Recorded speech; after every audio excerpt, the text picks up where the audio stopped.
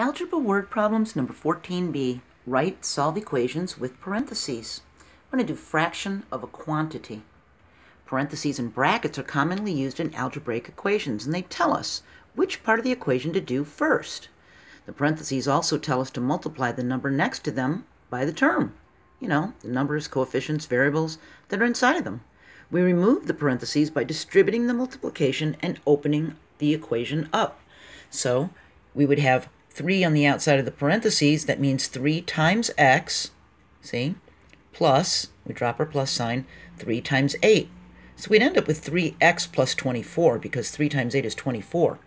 So we combine all the variables, we do all the addition and subtraction, do all the multiplication and division, and we remember that if there's a negative sign in the front of the parentheses, we have to send that negative sign with those variables.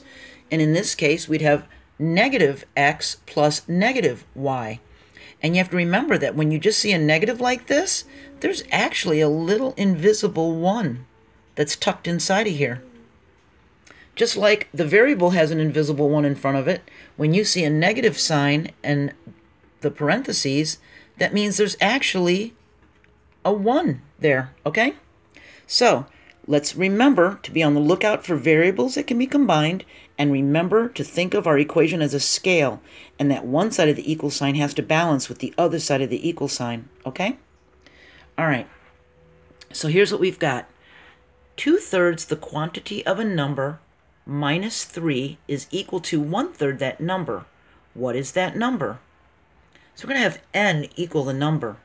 So we think 2/3 the quantity of n minus 3. Well, if we knew what n minus 3 was, we could find 2/3 of it, right? But we don't know what n minus 3 is. That tells me that n minus 3 is in parentheses and is by itself. So 2/3 is found by multiplying. So to find 2/3 of this n minus 3, that tells me we need to multiply 2/3 to the n minus 3. So now we've got it on the outside of the parentheses like that. And then it says equal to 1/3 that number. So we know the equal sign, and then 1/3 of that number is n, so it's 1/3 of n, see? So now we have our equation. We've got 2/3 and then n minus 3 in parentheses equals 1/3 n. Let's solve this guy. All right, so the first thing we're going to do is distribute the multiplication. 2/3 times n, here we go, minus, here's our minus, 2/3 times 3. See?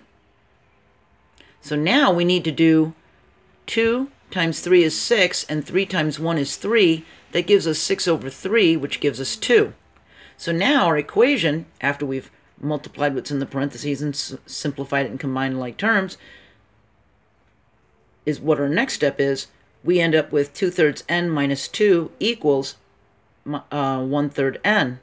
So now we need to get this 2/3 n to this side of the equation so that all the variables are on one side and then the negative 2 is on one side, okay? We got to change the sign to do it. So now we have 1/3 plus negative 2/3. Well, that's going to give us a negative 1/3.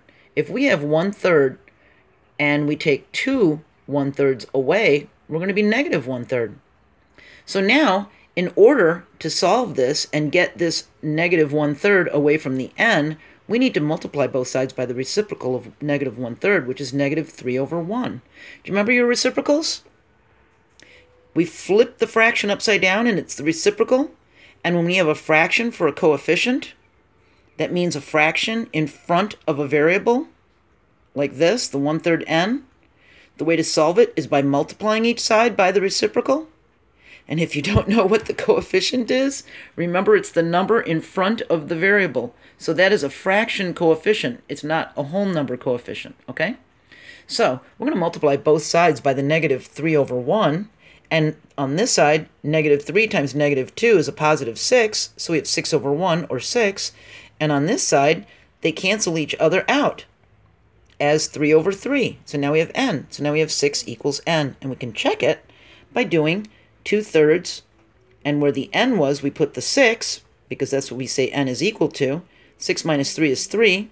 So now we got 2/3 times 3, which equals 6/3 is equal to 2. Yep, we got it right. See? So there's some parentheses clue words that I wanted to show you. If in the word problem you see sum of, difference of, product of, quotient of, total of, quantity x plus a number, or quantity x minus a number, or if you see x is an amount more than some other amount, like x is $5 more than the red balloons, that's telling you that we're going to have to put that in parentheses. And if you see it saying consecutive numbers or consecutive integers, you're probably going to have it in parentheses also. Sometimes they have word problems where they say what page of the book it is. It'll say, page 143 of the book, and it'll have consecutive odd integers and consecutive even integers. Those have to be in parentheses also, okay? I hope this wasn't too confusing. I'm going to do one more to show you another example of using parentheses in a word problem, trying to write these equations, okay? If you think you've got it, go ahead and move on to number 15. And if you'd like to watch and get a little extra practice, I'll see you in the next video. Bye.